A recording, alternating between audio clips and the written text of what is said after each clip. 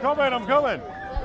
Hiya. Hiya. How are you doing? All right. Yeah, lovely, lovely. Where are you from? Well, I'm from Wales. Bloody I know. Welsh. All right, no, not you. You seem like a lovely lass. I am. How are you finding London?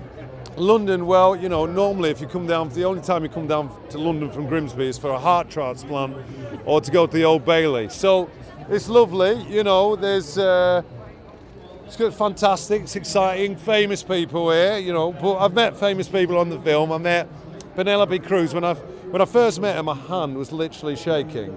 But luckily she didn't see that I was knocking one off, and she you know, said hello after, actually. What do you think you've done for Grimsby? Well, I tell you what, I have taken Grimsby off the map. I literally, you know, we'd already won, you know, we'd got the prize for childhood obesity in the whole of Europe.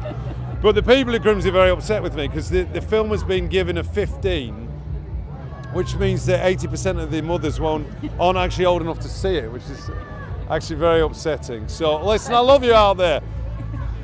Are you going to be hitting up the London nightlife tonight, Nobby? Yeah, I intend to get completely SHI. Yeah, I can't really spell, so I had to say it. So. To shout uni lad. Uni lad? Yeah. Hey, come on, you. Right,